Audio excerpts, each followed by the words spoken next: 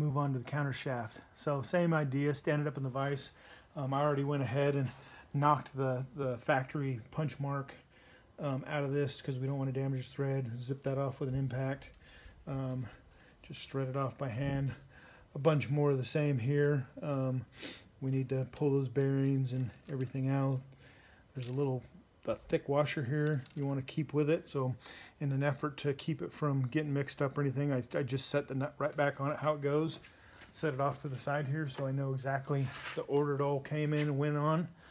And again, we just use a pair of screwdrivers here and work these bearings off of here nice and easy. Again, we're not trying to damage anything or be too hard on them. If you're easy with it, you're not going to hurt anything. Okay, after a little bit of light persuasion, you get those bearings to slide up. You want to pay close attention. One of these has a groove in it. That groove always needs to be up towards the shaft like that. This is where your snap ring from that outer case rides, and it helps keep this shaft in its correct position inside the case. So that's very important. Again, I try to keep them exactly as they came off. I'll go over here to where the nut and the washer we took off previously are. Put them right on top.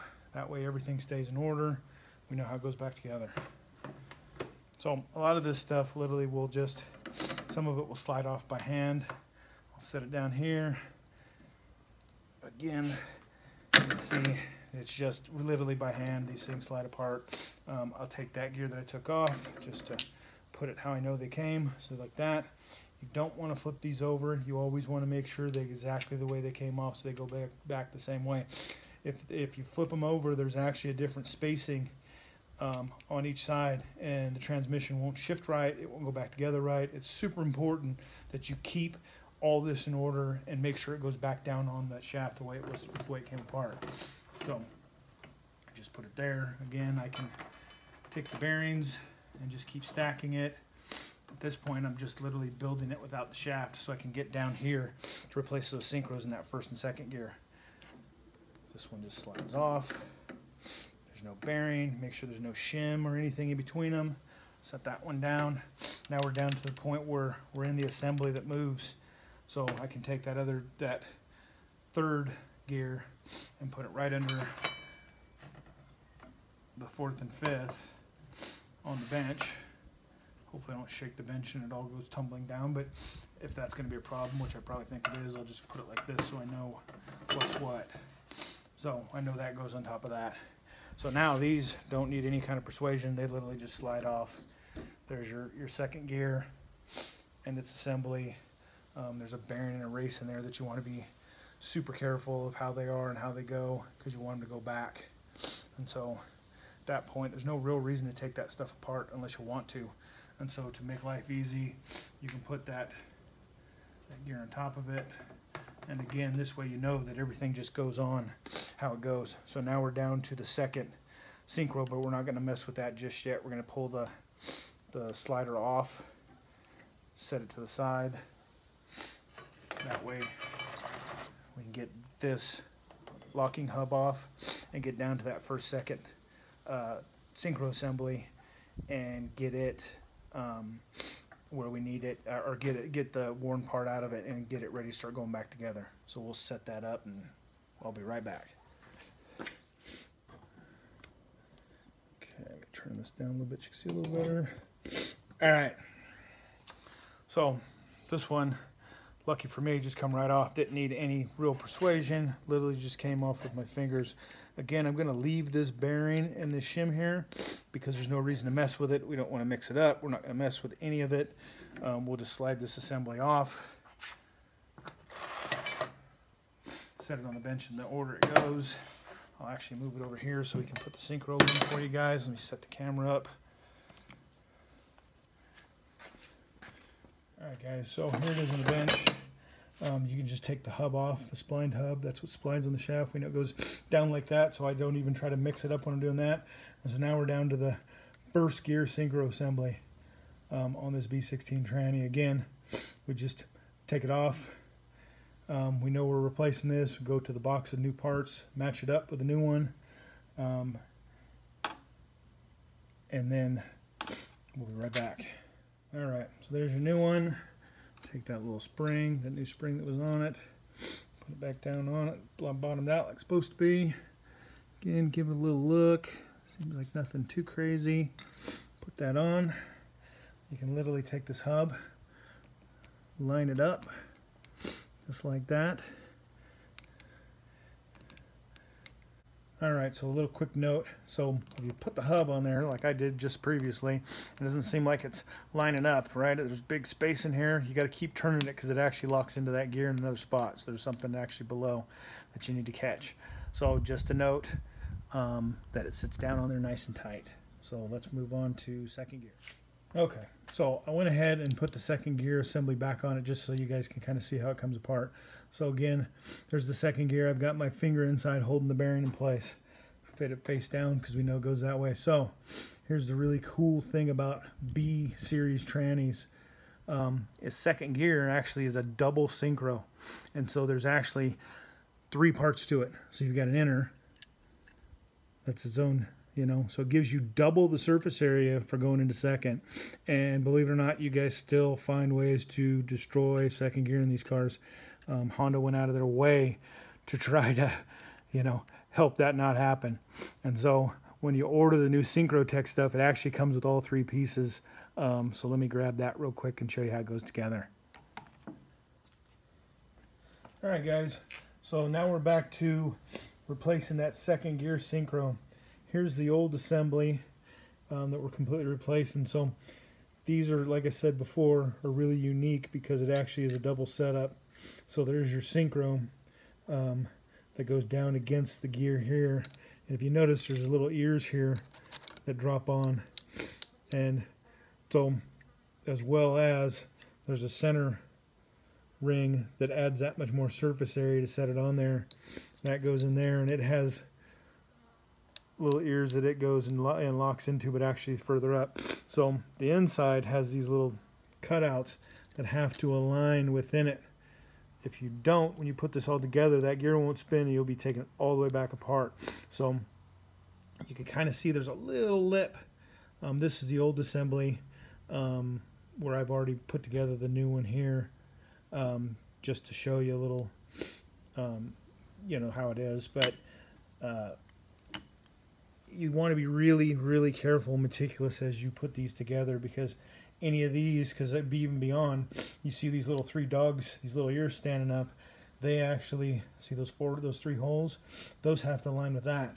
So at this point, I mean, a lot of these things, as you're putting this all back together in the shaft, all of that has to align. If for some reason this isn't aligned with those holes, and again, you press it all together, it's stuck in second gear, and there's anything you can do about it. So, you know, you want to be really meticulous when you go to put these back together. And one of the biggest things I tell people is when you get it all ready to be back together, before you start zipping that nut on that countershaft, make sure that the slider is in the neutral position, and make sure everything spins. If something's not spinning and this isn't locked into the teeth, something's wrong. You need to take it back apart and figure out why.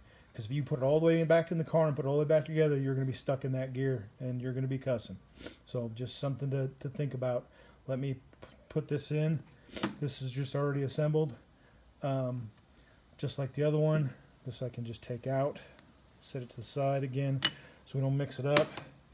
Keeps wanting to go back into first gear, which doesn't really hurt anything at this point, but I just kind of like it up. Again, we find those dogs on that new one and align them correctly so that they drop all the way in. Again, same here. We've got these dogs sticking up. We go to that second gear assembly. Obviously don't let the bearing fall out of it. Get it to where you spin it and you hear it drop in. And so at that point, this assembly is ready to go back and start putting that countershaft assembly back together. So we'll set up and let you see that. All right, so here's the reassembly of the 1-2 shift on the countershaft. And so we showed you in the previous clip on how to put the new synchros in, things to watch out for, that kind of thing. So again, we didn't take the bearing, the 2-piece bearing off, or the shims. We leave those alone. We're not replacing any gears, so none of that gets out of whack. Just kind of a you know, an overview of how it goes back together. And I try not to get too greedy when I'm putting them together. I don't try to put the whole assembly on. I'll put the first gear and the slider on as one. But again, I don't get too crazy. I kind of put my fingers on the bearing so it doesn't get messed up or any problems. And then I try to hold it, make sure that everything goes down tight. So I know that it's all down tight because the shim in the bottom is a little bit tough to turn with my fingertips. So I know that we're good there. I always try to like leave them in neutral, just so I know I can kind of come back again. We always want to make sure that when everything's locked in, if for some reason this gear wouldn't spin fairly easily with my fingers, something's probably wrong. The synchro's not lined up. So you want to make sure as you go, you kind of make sure that you can still get that thing in there, make sure that it's in the neutral position. Because this 3-piece synchro is kind of a challenge to line up. I usually will put it in after, make sure that it drops down into its little teeth that we discussed in the previous video, and then I'll move on to the actual second gear. What we do here is I've got my fingers holding that race in and the bearing because I don't want to chase it. I don't want to have any problems with it. I don't want it to cause any issues. And so again, I'll start it here, keeping my fingers to guide the bearing on as it needs to, so it doesn't fall through or have some kind of issue. And again, so we know here we can kind of see those little dog teeth sticking up, that we need to rotate this gear until it drops down. So once it's dropped down, everything's flush, everything's looking good there. We're pretty happy, nothing's staying locked in. It locks into first gear, the little spinning, locks into second, goes back into neutral, everything still spins. We're pretty happy. And so at that point, we can put in the countershaft third gear, which just literally, just as long as you make sure you didn't flip it over, it slides down, bottoms out. Pretty no fuss, no muss. Same thing with the fourth gear. Again, all it does is sit down on a spline. This one was a little tighter to fit, so I usually will kind of spin them around a little bit, try to find a spot where they go easy. I don't like to beat on with a mallet if I don't have to. Sometimes you do. It's not super hard, but again, you can kind of hear me rocking it on there. And then it hits a spot, there you go. I put it in my hand. Didn't have to do anything crazy with it.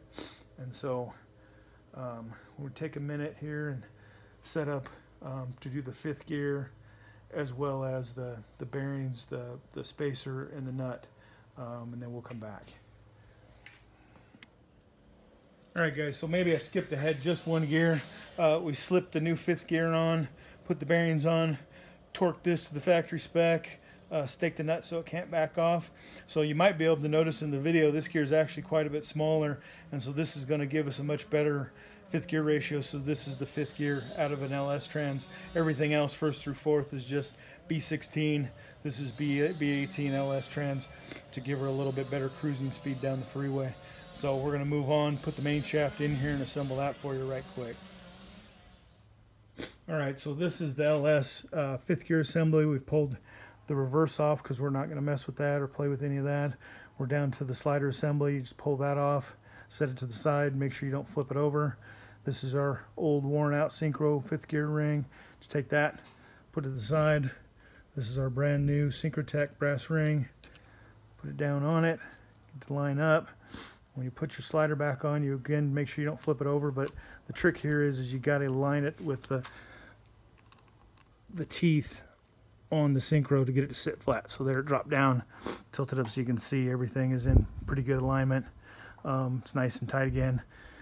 We're really not messing with reverse at all because we weren't having any issues here. So I literally just take it, line up its little dog teeth in the hub assembly, get it to drop down, and you have to line this little ring. There's teeth on top that have to line up like that. Bearing goes like that, and that assembly literally is ready to put back on your main shaft. So we'll set it up and start assembling the main shaft here for you. Alright guys, so we've made all of our little assemblies, replaced all of our synchro rings and our little springs that go with them. So now we're going to put together the main shaft just like we did the counter shaft.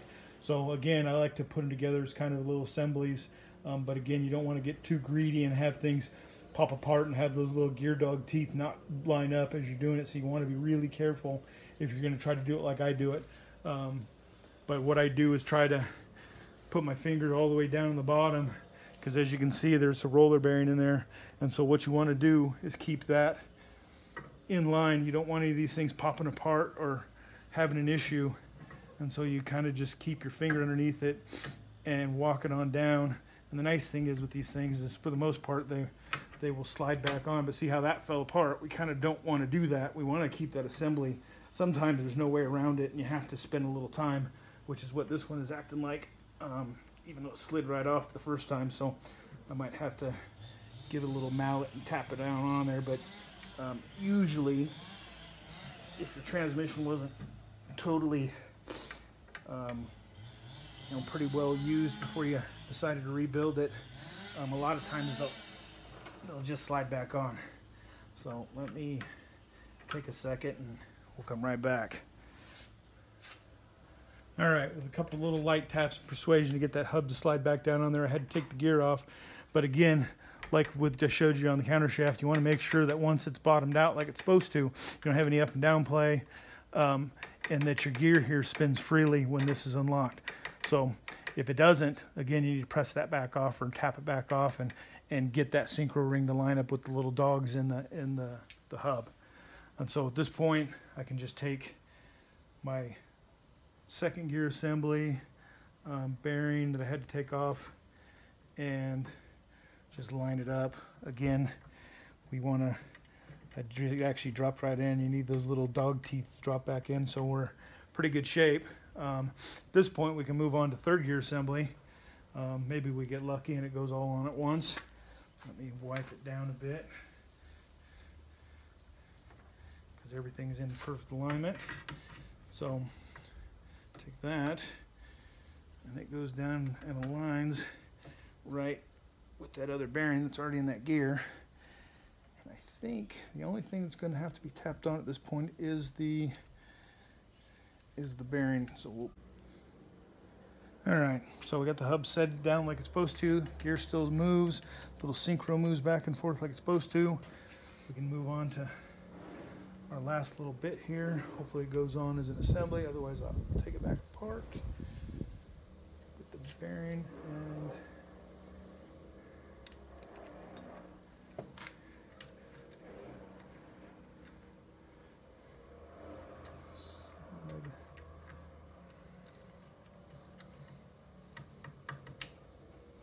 and bearing race to slide back down. Again, we want to align our little dog teeth on our synchro ring. They find their happy spot. There we go.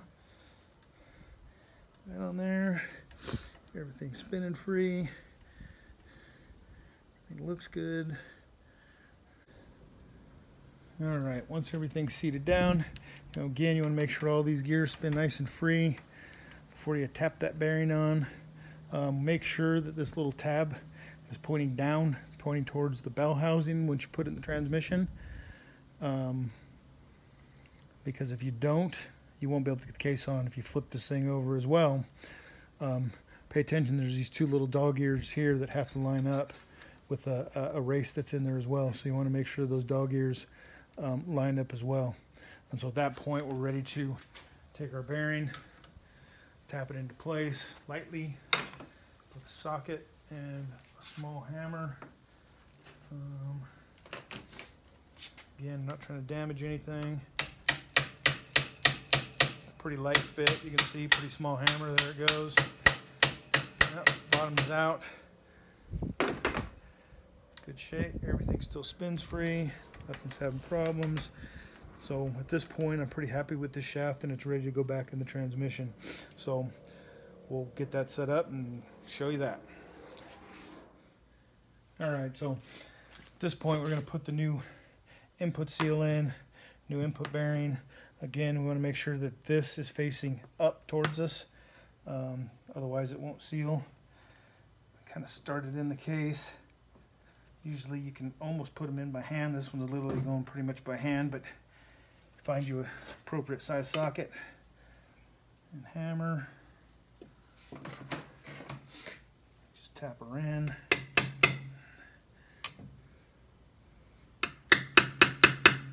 Work your way around. You want to pinch that seal. This would be the worst seal to have to redo because the transmission's got to come all the way apart. So get it to where it's nice and flush all the way around. It'll stop. You can't put it in too far, so don't worry about doing that. Just kind of get it to where all the edges are nice and flush.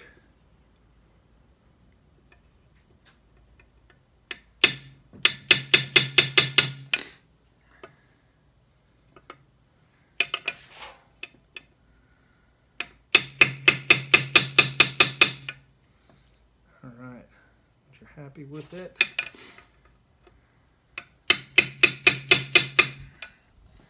everything's nice and flush in there. Put your new bearing in, nothing special, there's no direction, it just goes in. Again, you just put it here, take it nice and easy, and it's just a little easy tap fit. We're not hitting it hard, we're using a little tiny hammer. Again, we're not hitting on that center part or anywhere else, we're on that outer race. So you kind of tap it in. It'll definitely get to the spot where it'll just make, it'll be loud like that, where it's not moving anymore. Okay, and that's bottomed out. That literally is it. That's your input bearing seal and seal installation. And again, if you're going to do one of these trannies, it's dumb not to do that every time. It's pretty rare that any of the other bearings go out. I think I've ever seen one set of diff bearings go bad in my own personal car, but it had close to 300,000 on it. So usually that's not the case, but usually I just go around, spin the bearings. If you feel any roughness, they're grinding, they're loose, go ahead and replace them because you don't want to have to do it again. So let me set this up and we'll put the main and countershaft in it. Alright, so the diff's back in, everything's ready. You set the shift forks up right on the shafts. You put the shafts pretty close to the way they go together. One thing to make your life easy, this little shim pack we pulled off earlier, it's easier just to put it right back on. Otherwise it'll fall off and you'll have to regroup. So I'm going to try to come around the side and let you guys see me put this in. Hopefully it goes on the first attempt.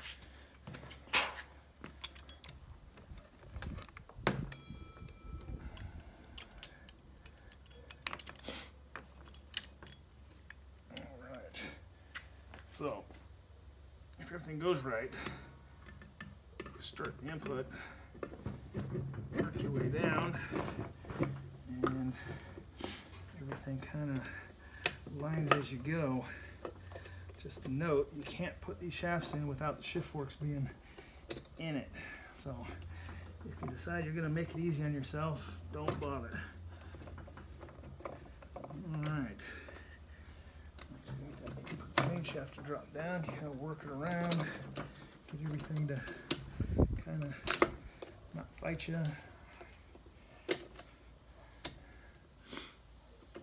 Everything's set down in it.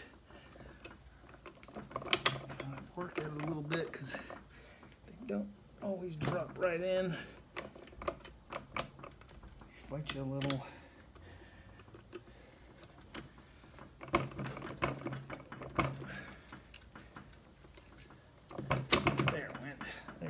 Drop right in. Alright, so everything is in alignment. Everything's good.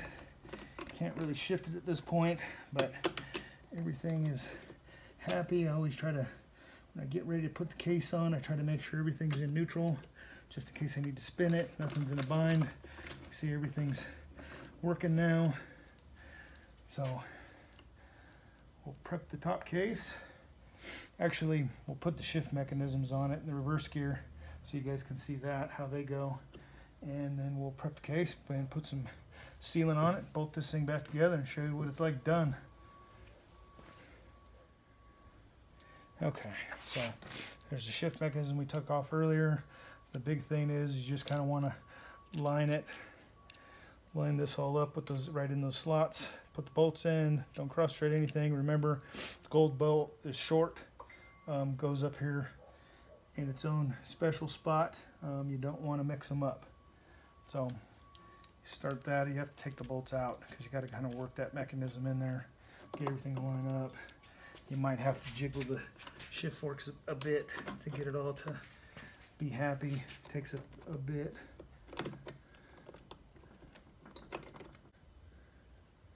All right, now that we got the shift mechanism installed, we'll spin it around, get the reverse idler and its mechanism put in. Real easy. Make sure when you do this that pin is always down. There's a spot for it, and you make sure that the fat part of the gear is always down. So usually you can just slide it in, work that pin in just like that. Grab our reverse mechanism, put it down in there, make sure that it goes around, and you got to make sure the little pin on the other end lines up. So we've got to go around the gear, hold it like that. You can put your 2 bolts in, line up super easy.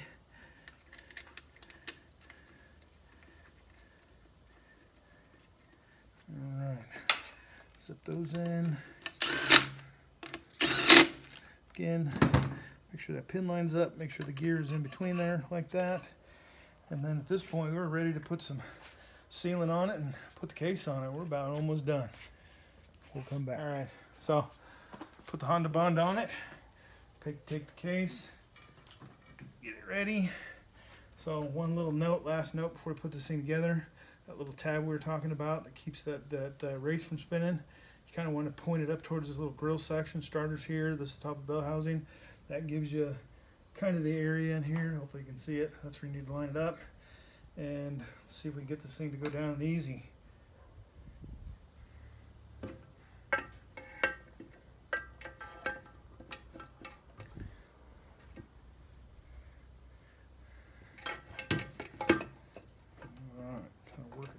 Everything.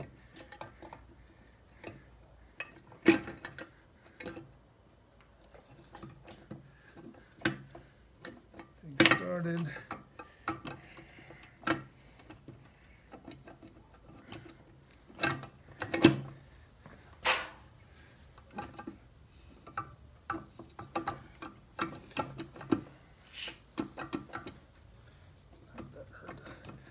Move the shift forks a little bit.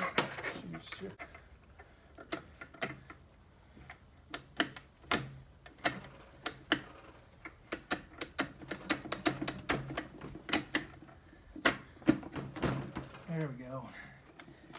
All right, so after a little working it down, I got to sit back down on there, shifted it through the gears. I think we're in pretty good shape at this point. I'm going to spin it around, show you how to put the detent balls in it real quick, just so you have an idea there. Again, it doesn't matter, they're both the same. Put the ball in, spring in, just thread it up. Same with the lower one, nothing special here. That, get them started. Take your 12 millimeter, get them both tight, and then we'll stand it up for you real quick. All right. One more bolt to tighten, that 14 for that reverse shaft. Don't forget that. And we'll run through the gears real quick. So first gear, we go back, I believe. Goes first. Forward. Second.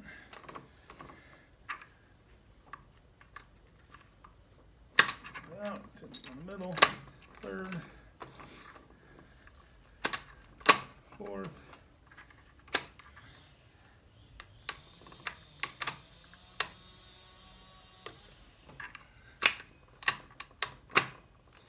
fifth. In reverse, you got to kind of spin it. And there's reverse. All right, well, there you go. There's a B16 rebuild for you. Hope you guys learned something. If you have any questions, put them in the comments. Hopefully I can do some more content like this for you. This is a pretty big project. Thanks for watching ROCKAPE's How-Tos.